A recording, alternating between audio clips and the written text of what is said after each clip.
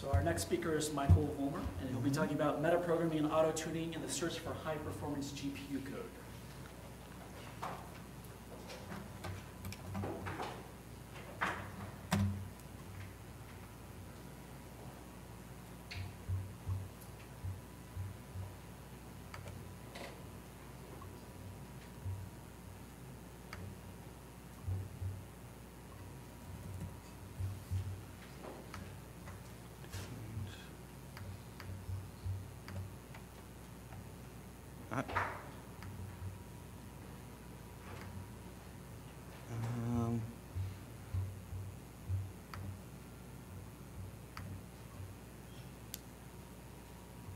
There we go. Okay.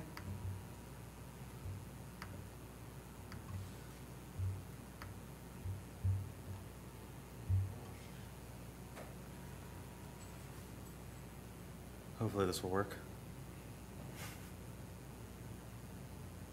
There we go. Okay, control this, there we go.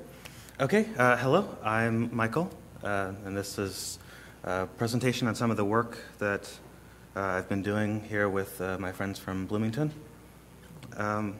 It's basically the eventual goal that we're going for is optimizing purely functional GPU programs.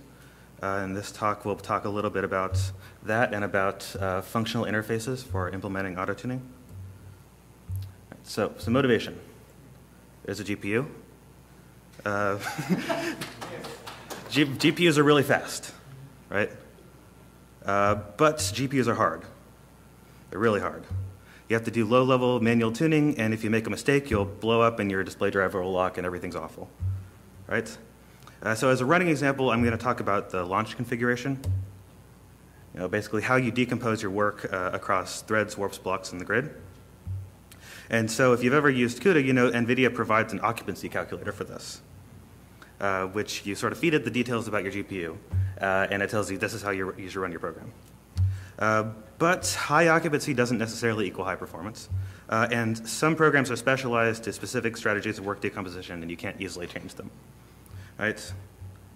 And this all sounds bad if you're used to a nice language like Haskell, where you don't have to worry about anything like this. And of course, we're all here because we love our nice, expressive, high-level languages. So can we use our high-level languages to make our lives easier?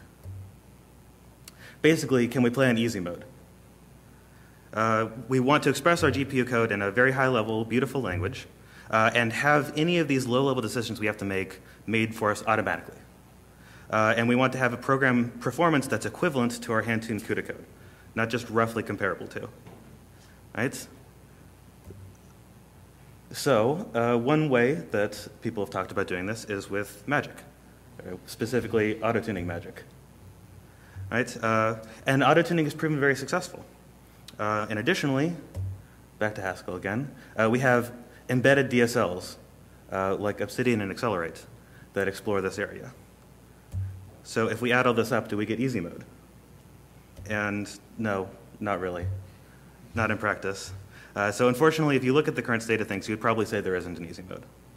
So that while there are these DSLs for doing GPU programming, they do not necessarily match the performance of handwritten kernels. And especially in order to achieve the best performance, programmers generally still have to make decisions such as how to use shared memory. And for auto-tuning, it's generally done through a very fragile sort of infrastructure. Here, one example would be a C preprocessor. You know, it's a very effective technique, doing auto-tuning, but the way it's typically done is a big, ugly pile of scripts and C preprocessor hacks, or potentially worse.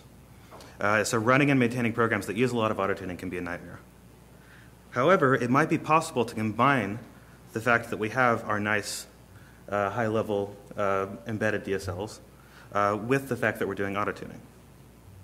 And I talked about shared memory, so I have to show that. So this is our approach, combining metaprogramming and auto-tuning, basically. So we embed a DSL for GPU programming and a framework for describing auto-tuning searches alongside each other in the same meta language, which is Haskell. So compile time parameters in the GPU kernel are ordinary values in this meta language. And so the programmer can naturally write their code both for generating and for tuning the GPU kernel in the same place. And then we can use Haskell's type system to enforce properties of the auto-tuning interface. And we applied this, like I said, our running example is the launch configuration. And there is a lot of low-hanging fruit here. So our approach of implementing these kernels and using in the meta language and having the tuning in the meta language made this procedure very easy. We set out to compare a bunch of different kernels and a bunch of different search strategies.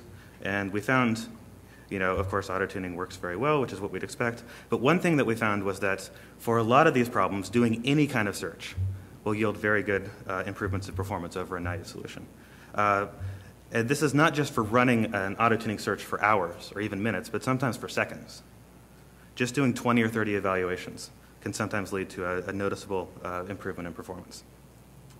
So with relatively little effort, we were able to automatically come up with, in some cases, equivalent or better solutions than what was recommended by NVIDIA's tool. So first, some background. There's a compiler. That looks like a compiler, right? Takes source code, spits out machine code. Right? So if there are any machine-specific optimizations you have to do, they're not in this picture, they're in your head. And you put them in the source code. So to introduce auto-tuning, we put a cycle in this picture. We have a loop here that goes through this evaluation box. And the evaluation combines one instance of your program with some sample input. Right? And so the different program variants are evaluated according to some metric, like total runtime or maybe energy usage. And this feeds back into the compiler so it makes different choices. Next, how are we doing this? How are we doing kernel generation? Well, we're using a very mature and well-designed language called Obsidian. And unlike other DSLs for doing GPU programming, Obsidian exposes low-level choices programmatically. And in fact, it gives a functional interface to these low-level choices. For example, how to use different levels of the memory hierarchy. And that T, for example, the type of reduced kernel says that its result is some sort of program T. And that's a program that is to be executed at level T in the GPU hierarchy, like thread, warp, grid, block. And in this case, the T parameter is restricted by compute T. And this restriction means that the code can only be instantiated as a thread, warp, or block, because these are the levels of the GPU hierarchy that allow the use of GPU shared memory. So Obsidian lets you write code that is polymorphic over where it's computed in the GPU. So our framework, what do we want in an auto-tuning framework? We want to not have to specialize our searches necessarily to each program. So we want to be able to abstract over different search strategies. But we also want to be able to incorporate domain knowledge. So if we know something about the search space, we want to be able to use it. And we want the implementation of evaluation and comparison to be flexible. So here's an example of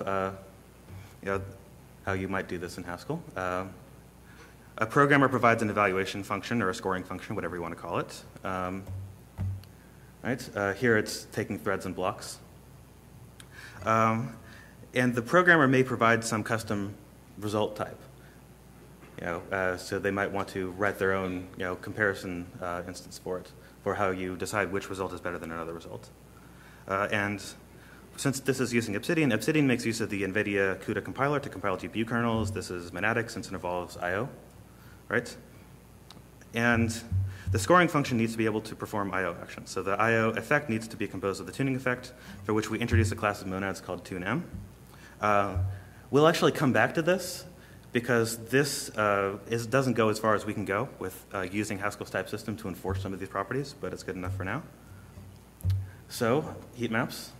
This is a cool feature of GNU-plot to generate these. These are the 4 kernels that we evaluated in the paper. I'm actually going to focus on the two most interesting ones, rather, Mandelbrot and histogram. We also covered reduction and breadth first search. This is a lot to look at in a slide, and you probably can't see the labels on these things, so I'll talk about those individually. But the big thing to look at is the colors. So these big groups or big splotches of yellow, those are good solutions. And the things that aren't yellow are not good solutions. Right? And some of these plots are actually a little bit limited. Like at the breadth first search, for example, we had to jump in strides of 32 just because we couldn't wait long enough for it to explore the entire search space. As among other things, it took something like 20 seconds to compile the kernel. So Mandelbrot. Everyone knows Mandelbrot. Here we're tuning basically how many pixels we compute per thread and block. The plots go down to the left, which is good. So the side there is time in seconds, so lower time is better. Along the other side, the iterations, each iteration is, we call our scoring function. So these are down in the like 20 to 40 level numbers of iterations. So these are very, very small searches. And here we're able to see improvements in performance. And especially, we found the NVIDIA occupancy calculator is wrong about this with Mandelbrot, at least for the machine we ran it on. And the version on the right, we have some domain knowledge, which is why the graph is smaller. We cut down we assume the thread parameter should be some multiple 32, right? Which is a pretty good assumption to make. Right, so the plot shows that simulated annealing works the best on this problem, and hill climbing is the worst. And there's actually some intuition for why that's the case. So it appears that this problem is hard enough that the search procedure is sort of in danger of getting stuck in a local optima. So having some amount of randomness in your search can sort of kick it out of the local optima. Hill climbing is especially in danger of this, and the other algorithms that use some amount of randomness perform better. And here's histogram. Again, we have some domain knowledge on the right, where we're doing multiples of 32. Here, the trade-off is essentially how much sequential computation to do. That's what we're tuning. And in this case, our domain knowledge wasn't actually totally helpful because the full search found a better solution. But the more interesting thing to see here is that after a fair number of iterations, pretty much all of the search strategies are finding good answers. So the thing to take away from that is this is low-hanging fruit. This is an example of, if you can spare the cycles to do 15, 20 evaluations of your kernel, then you don't have to decide this. This can be decided online. Right? So lastly, can we improve on our TuneM interface? And we have two ways we think of for doing that. So the simple auto-tuning interface, like I said, is a big, ugly pile of scripts. And one thing that we might want to guarantee doesn't happen is the evaluation function never asks for a parameter that isn't part of its search space. So essentially, in functional speak, we want to observe the structure of the evaluation computation to prevent this from happening. And so one way to do this is to formulate the problem as an applicative functor corresponding to the applicative class in Haskell. Right, so applicatives are useful when the structure of a computation needs to be observed, such as collecting data fetch requests in the Haskell project, or in our case, collecting calls to get param. So here, TuneT is parameterized over a monad M. And so this business of abstracting over an underlying monad wasn't necessary before, because any monad could be made an instance of TuneM. And also, getParam doesn't have to bother with the indirection of a name or an index. It can just state its domain directly. Unfortunately, we can't use do notation here, which makes this abstraction a little bit awkward to use. So in general, this is a form of effect composition that works less smoothly than monad transformers, for example. So don't like that. What about extensible effects? Right. So as an alternative for applicative tuning, we can look at this. For the purposes of auto-tuning, we have an effect which is param s, which is basically like a reader effect. We want to read that parameter. We could use any type for s, but here we use type-level strings of kind symbol, which provide us with an unlimited source of unique types without needing new type declarations. And since GHC 7.8, GHC typelets module provides facilities for dealing with these type-level string literals, including synthesizing, can I use my mouse here? Synthesizing instances of the known symbol class, right there. So the return value of getParam is still a simple integer. And for its input here, we use the somewhat standard approach of passing a proxy data type, which is with a phantom type argument as a means of passing a type to an argument as an argument to the function. So here's how you would use it. To invoke getParam, the user needs only to pass in the type level name of the parameter. And by passing the parameters at the type level, it's possible to know which parameters the computation uses before we run it. And it's possible to write different versions of run search for different search strategies. This also ensures composability. So it's possible to run sub-computations with 2 parameters or whatever, and to compose it with a larger computation and jointly optimize across a larger set of parameters, for example. Right, so there we do it. We can tune it. You should too. This result represents the first steps towards tackling some of the larger goals we're looking at, which involve sort of composing and nesting these auto-tuning searches. And the approach of having an expressive meta-language to express all of this, we found helped a lot in our work. And in the particular problem we are considering here, we think that it would be a good idea to if you're worried about this sort of problem, to be able to do the searching online, because it only takes a couple of seconds often. And that's it. Thank you.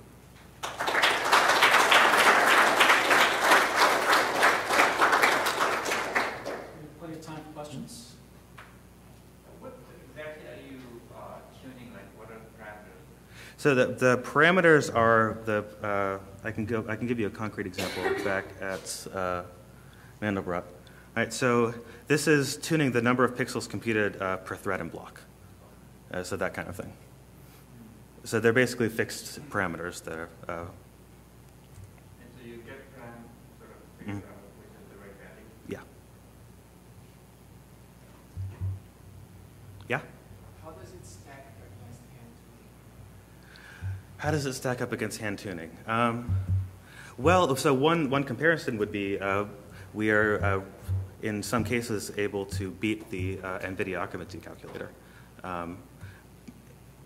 So I'm not exactly sure what a human expert would be able to do that we couldn't find relatively quickly here, because these search spaces aren't massively huge, and especially with a human expert maybe would express what they know as domain knowledge to the search, and that would be beneficial, I think. Maybe there are common parameters that were surprising that you don't think. So cases where like in histogram, where the best results that we found in our short search came from when we were not incorporating the domain knowledge, and where our assumption of it being a multiple of 32 was wrong, that was a bit surprising. And hand tuning is not portable. Yeah. Okay. So did you have any examples that you did very poorly on? So we didn't have an example we did poorly on. We had an example that just sort of didn't work, which was the breadth first search. The problem was you quickly get into, it's not obvious from that picture, but that area in the corner where it's bright yellow is actually massive. So it's hard to even make an argument about what the optimal solution is, because we didn't have enough computing power to explore everything. Or the hand tuning. Yeah, or the hand tuning. Well, in the hand tuning version, so that in those cases, we think we're doing pretty well. It appears to from the image, but it's hard to know for sure. Yeah. Yeah.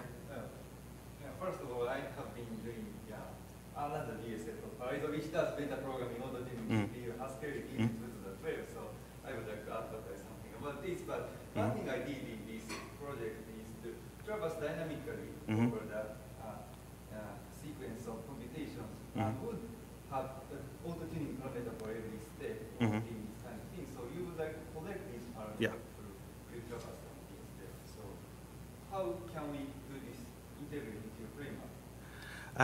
So if I understand what you're saying, you're exposing these parameters in some sort of sequence of computations. Yes, This is actually something that's I didn't talk about in the talk, but this is something we're really concerned about. Like, what if you make one tuning decision, like you say, I choose some number n, and then that exposes n new choices.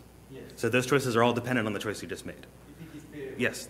Yes, and so this is motivating sort of our work on making this compose and nest, right? Because we'd like to use this in a system like Accelerate, where you want to make very high-level choices and then very low-level choices, and the low-level choices are influenced by the high-level ones. And we have some sketches for how to do that, but yeah, thank you.